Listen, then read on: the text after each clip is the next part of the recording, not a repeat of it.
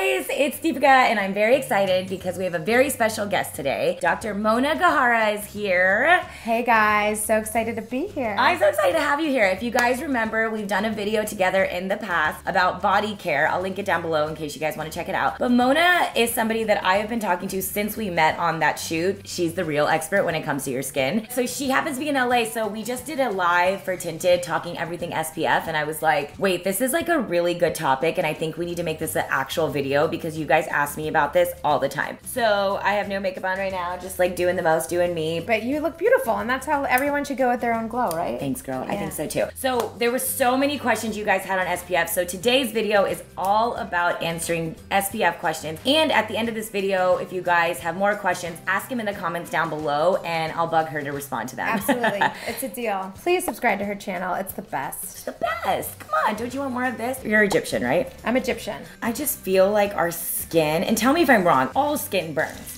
Absolutely. It's just a big fallacy to think that just because we have brown skin, we won't burn. Every skin type can burn, and so we have to protect ourselves. That being said, it can be really confusing. It's so confusing. You walk into the aisle at any big box drugstore and you're like, oh my God, I'm just gonna turn around and go get my, whatever it is, my bottled water because I can't deal. Let's break it down. Yeah, I was gonna say, can we start at the very basics of it all? Can you tell us how to decode this thing? Absolutely. So what you wanna do first is you wanna look for this word's broad spectrum. If it says broad spectrum on it, that basically means that the FDA has approved it to cover you from both UVA and UVB light. That's really important. Okay? And can you explain what the difference between UVA and UVB lights are? Completely. So this is how I remember it. B burns, so UVB is primarily what gives you burning, and A ages, so that's primarily what ages us. But both are bad, and both can kind of give you skin cancer. But remember, and we talked about this before, that there's other types of lights that we need to learn how to protect ourselves from now, like visible lights, like the ones that are all around us right now. Literally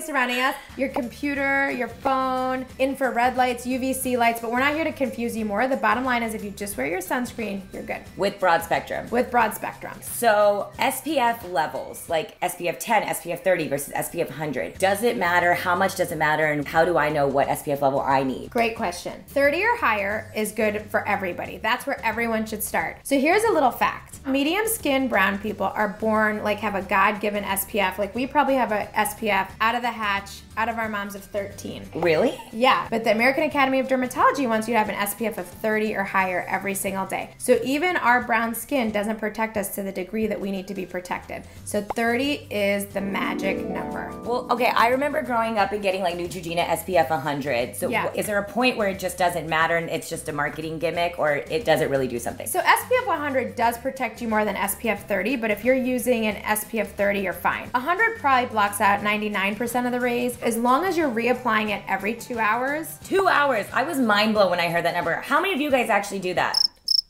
Exactly. Yeah, crickets, exactly. Crickets. Why do you think they even make anything less than 30? I don't, this is a big question. I have no idea. Patients come into my office all the time and they have 4 and 2. I didn't even know that was out there. But if you look really closely on those bottles, it'll actually say that it promotes skin cancer and it's not good for your skin. No. Yeah. So you have to be really careful. I don't know why they do it. I think people still want it, but I would not advise getting it. Mineral sunscreen versus chemical sunscreen. Is there a difference in how much it protects your skin? Why pick one versus the other, and why do two different ones even exist? So chemical sunscreens use chemicals to absorb ultraviolet light. Mineral sunscreens use naturally occurring minerals like titanium dioxide or zinc oxide to actually just block out light. So they work differently. They both work equally well, although some reports think that chemical sunscreens work better. I prefer mineral sunscreens, but I was telling Deepica earlier that I take like the anti-Tinder approach to sunscreen use. Anti-Tinder approach? I take that approach to life.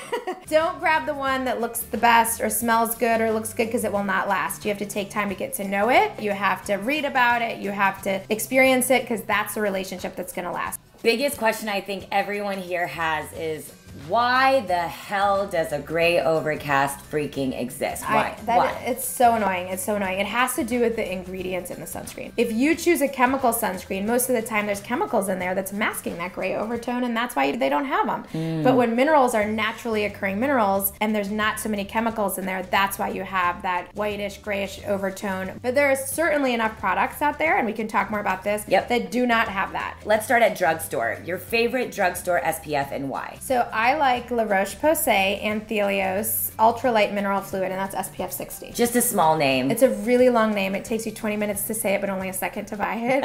And the reason I like it is, number one, it's cosmetically elegant. It looks great on brown skin. It absorbs right in. And number two, when you're outside and it's hot and you have sunscreen on, you don't want to be like all greasy. No. It really actually is absorbent. So I'm a huge fan of that, and I think it does the job very well. And then what about a more high-end for somebody who doesn't do the drugstore thing? So I would go with this. I actually love this brand, Shiseido, and it's this invisible sunscreen that you put on and you don't even know it's on. And again, you can testify to this. It's extremely cosmetically elegant. Yeah, right? It is. It totally is. And what about body versus face? So at the end of the day, it really is just a marketing thing. I mean, anything that you buy for your face, you can put on your body. Anything you put on the body, you could do on your face. That being said, if you feel comfortable and like to have two different products, there is a brand that is called Elta Moisturizing Facial Sunscreen. That's a great one for your face. And then for your body, like we talked about before, I like the Neutrogena product. Yeah, brands that have SPF products for your face and body that do not leave a gray overcast. We have Supergoop, Glossier, Shiseido, La Roche-Posay, Colorscience, Avène, and Color FX. Powder SPFs. Is there a difference between the two? There's one right here from Supergoop. It's SPF 45. It's a setting powder, sweat resistant. So you can wear it over your makeup, you know, if you're trying to reapply. This one on me, is, I hope you guys can see, leaves a gray overcast, which is unfortunate, but they do have a darker shade than this. This is the translucent, which again shows like a little like this, but you know some that do work. Yeah, and I think powders are great, guys. Powders have such a role because that whole every 2 hour thing is just extremely annoying. Nobody has time to be applying sunscreen every 2 hours. So I like Colorscience with an E, and I like Avène and It Cosmetics. They're cosmetically elegant powders that are really easy to apply every 2 hours and have enough sunscreen on to make sure that you're being protected from all the damaging lights. And that's an important thing because another question I had was, okay, well, what if I'm not going in the sun? Does it matter if I apply it every 2 hours? And the answer is absolutely, because visible lights, which means the light bulbs in your house or your office, those can cause skin damage and a really common condition, especially amongst brown women, called melasma. Are you familiar with melasma? Yes. Visible lights can contribute to melasma, and if you don't have that sunscreen on, it's like a done deal. How much should we be putting on our face and our body? So let's demo. On your face, you should be putting on about a nickel size. Perfect. Exactly that amount all over your face. The amount of a golf ball or a shot glass should go over your entire body. Did anyone know that? Because I found that insane. But at the same time, it's a body. It's a body, right? Yeah. I always forget my neck. Where are the places people always forget and they should be doing? So people always forget their part and their scalp. Yeah, guys, did you even think about that? Like the fact that your scalp burns? Because it does. Absolutely. So that Elta brand has this great spray. It's called Elta Aero, and I use it as my sunscreen sometimes and also as my dry shampoo. I'm not gonna lie. Wow. So I love Elta Aero. You should be using sunscreen on your lips, around your eyes, and don't forget the tops of your hands and your feet, because those are places that get easily burned. And ears. And ears. Oh my God, see, I forgot ears and I wasn't getting ears. How often should we go get checked? Once a year, you should go visit your friendly local dermatologist, but every single month, you should look at yourself, look at your body. And especially women of color and men of color, there are certain areas that I want you to focus on. Okay. I want you to look in your mouth. I want you to look down there. I want you to look at your palms and soles and under your fingernails, because that's where we can get more skin issues. I don't know about you guys, but I would have never done that on my own. Like I never, and what are you looking for? So you're looking for any brown spots that are irregular or things that just aren't healing, any lumps or bumps that aren't healing. And it could be nothing, but just go get it checked out. It's worth it, because anything with your skin is usually curable if it's caught early. Wow. But in the case of poor Bob Marley, he actually died of a skin cancer that was under his toenail. There was this big misconception that brown people couldn't get skin cancer. Any skin can burn, any skin can get damaged. But the good news is that there's so much information out there and so many products that can make this easy. Amazing. And what we're gonna do is down below, I'm gonna list out my favorite SPFs for face and body and Mona's favorite SPFs for face and body. I think holistically what we're looking for is that it's at least SPF 30, it doesn't leave a gray overcast, and it's mineral and chemical. I think we'll give options for both depending on what people... Exactly, whatever works for you, whatever floats your boat. You just answered a million of my questions, and I love you so much for it, and I think you need to come back all the time. Anytime. Thank you guys so much for watching, and again, if you have any more questions, they can answer down below. Absolutely. You'll hit them up. I'll be there. And if you're ever in Connecticut and need a dermatologist, hit up your girl. Her info's down below also, and we'll see you next time. Bye guys. Bye. Ciao. Happy SPFing, people. Put it on, layer it on. Shot size. See you later. Bye.